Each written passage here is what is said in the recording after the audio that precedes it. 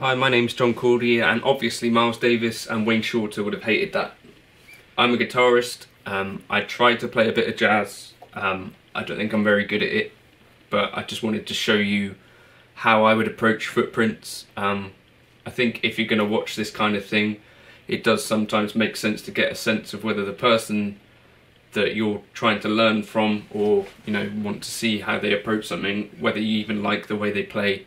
If you don't, there's probably not much point in figuring out what their approach even was, because frankly you probably don't want to sound like that. So if you wanted to sound like what I just did, then you might want to continue watching. If not, then check something else out, I think. So that's footprints, sort of. And I wanted to approach it kind of as I do with a lot of my jazz playing, which is like more of a ballad kind of style, and very much trying to play inside whatever the chords are. That's what I'm working on, being kind of connected to the harmony more than anything, so that maybe one day I'll be one of these kind of outside players, but for now I want to really get inside the chords and play stuff that I think sounds kind of pretty-ish. That's really kind of my approach to this stuff. If we go through the tune, it's basically a 12-bar blues.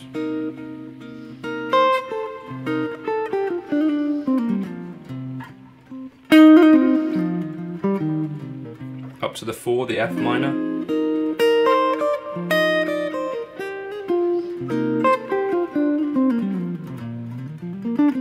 And then this is the part which is open to all kinds of interpretation. People have written it in all kinds of different ways, and probably not many people necessarily agree on what the actual thing is, but here's my interpretation.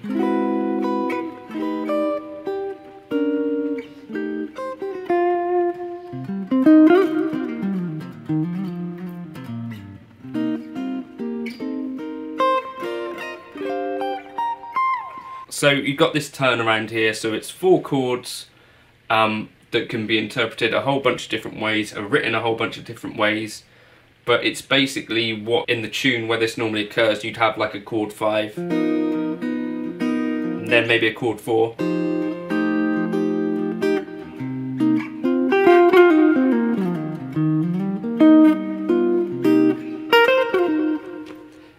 So that's kind of one of the ways that you could think about this. So over those chords, whatever they are, so some people kind of think about them as like an F sharp half diminished, then maybe an F7, or a B altered, and then the next part people seem to disagree on, but I think the important parts of it are that there's an E in the bass and a sharp 11,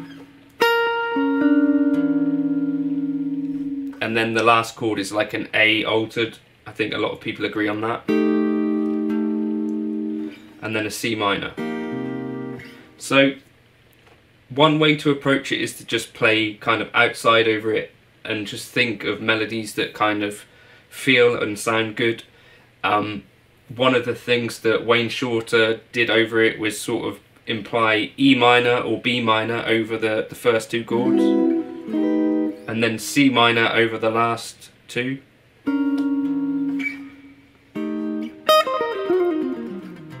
So sort of a bluesy approach. Miles Davis did some of that.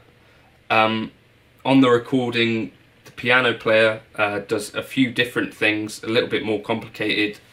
And I tried kind of all of those, and I've done a little bit of each of those approaches, and I thought, okay, that sounds roughly like what they were doing. I haven't really transcribed too much. There's a lot of quoting going on.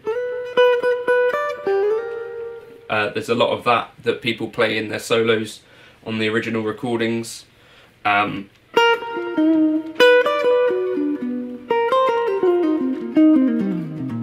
Which I guess works as well. But so the first thing that I did was I figured out, well, what would I use if I was using the melodic minor for each of these chords? So I kind of figured out that, and this could be completely wrong and you might not agree with this, so that's fine, it's kind of jazz. I think anything goes, especially over something as kind of dense as this part, where Herbie's voicings have got so many kind of voices within them that you could interpret those chords in a whole bunch of different ways. So this isn't saying that this is the only way to play over this or the right way at all. This is just what my approach was and how I came across this stuff. So the first chord, what have we got? We've got this. This, what is written down in a lot of places is an F sharp half diminished. I put a C in the bass, and then I also added an A flat, because I think that I can hear that, I think, in Herbie's voicing, which is then what led me to A melodic minor as kind of the home for this chord.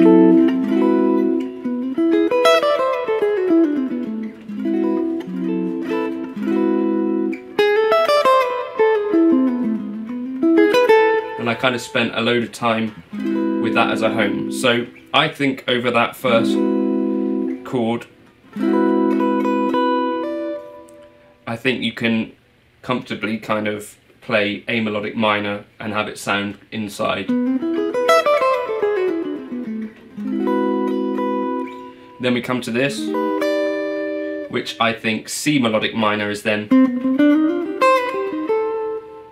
home for that. So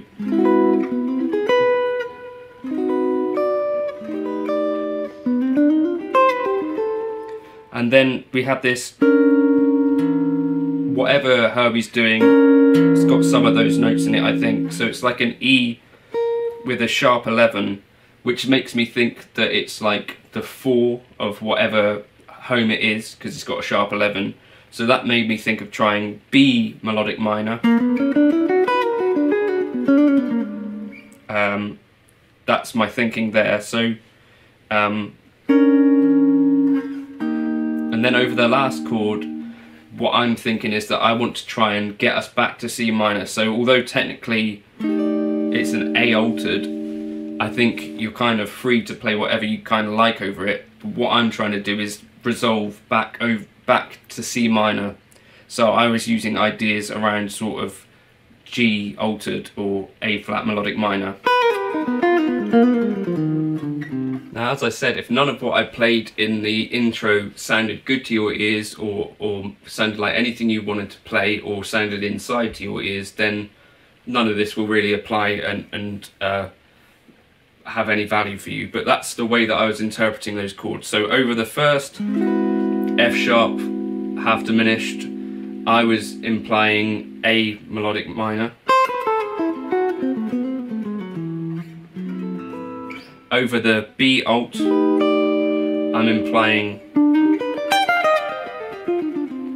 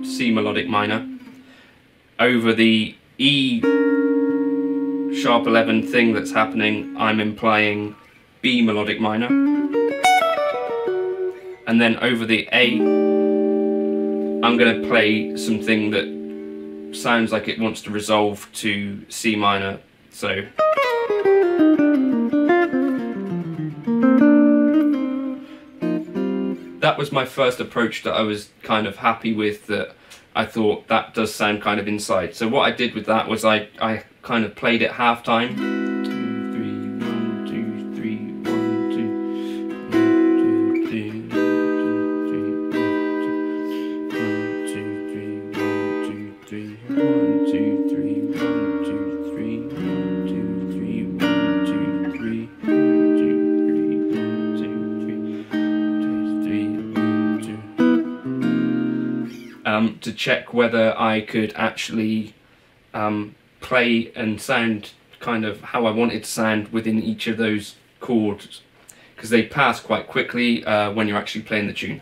So that was one approach that I had. Then I discovered Amy Nolte, who is a great channel on YouTube if you're kind of like a beginner at jazz like I am, and probably even up to more advanced players than I am for sure. I think she really broke it down in a way that it sounded good to me what she was playing, so I thought, okay, I'm going to watch more of this and delve into it. But what she ended up talking about was superimposing triads over those changes, and what she suggested was, the first triad that Amy suggested was an E, so over this first chord, which sounds very inside to me. Over this B she suggested a G, which again sounds very inside to me. And then over this E she suggested an F sharp, which again perfect. And then I don't remember what she suggested for the fourth chord, but I found that F worked nicely for me. And what you'll find is that actually sounds like this.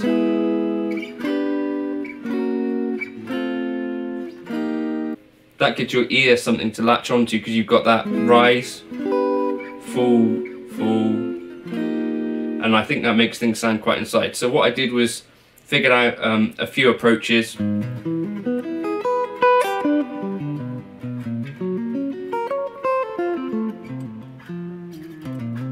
A couple of things that I've got to practice some more. There's a few things that I need to practice some more, so here's another.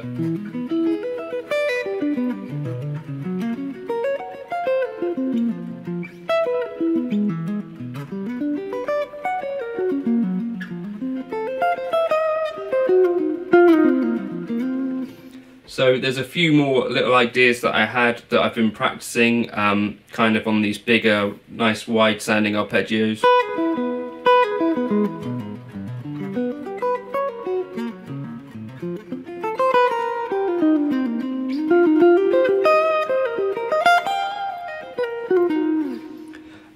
But that was some of the most pleasing stuff that happened to my ear. So that's what I'm going to practice more of with footprints. And hopefully that's what will make me feel. So I do play this song live in a quartet setting, I think, or maybe quintet. But I've not necessarily heard anyone playing loads of stuff that I like over that section. It seems like one of those areas that people are a little bit unsure of what to play. And certainly for me, I was generally doing things like just sticking around G altered or A flat melodic minor, so that you've got like a tension and then falling back into the C minor.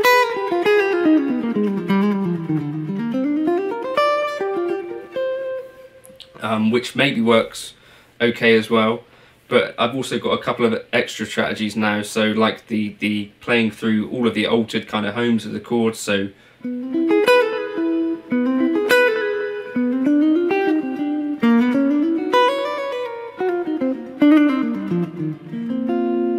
that sounds to me kind of like I know what I'm doing over that part, and then also the kind of major arpeggio breakthrough that happened.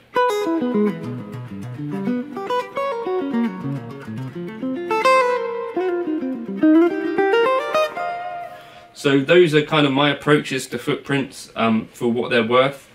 Over the main stuff, I'm mainly just playing Dorian, which is kind of the main approach that I've heard Wayne Shorter and Miles using over those. So you'll basically be treating each tonic as if it's chord 2, which is quite a common jazz thing. So you'd be treating that C minor as if it's part of B flat major.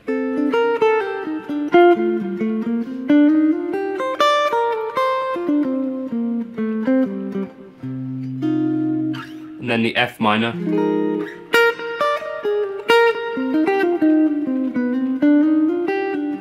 I treat as either it's part of E flat major or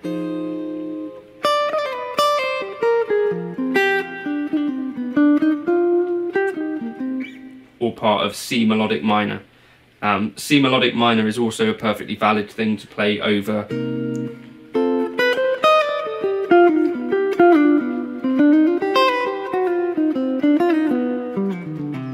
the main kind of groove as well. So those are that's all of my approaches to this tune in a nutshell. Hopefully that's kind of useful. I wanted it to be like a simpler tune, but also something that's got this really kind of challenging section to play inside over. So that's why I thought footprints might be a good thing to chat about. In the comments, if you want to leave me other strategies that I have missed that I should have done, things that I'm wrong about, I'd be interested to know. If you want the backing track to it, I can put it up on Patreon. So those are my thoughts and how I'm starting to approach footprints in a way that makes me feel a bit happier to improvise over it. As I say, I'm not an expert on any of this, kind of a jazz beginner, but that's how I would approach that.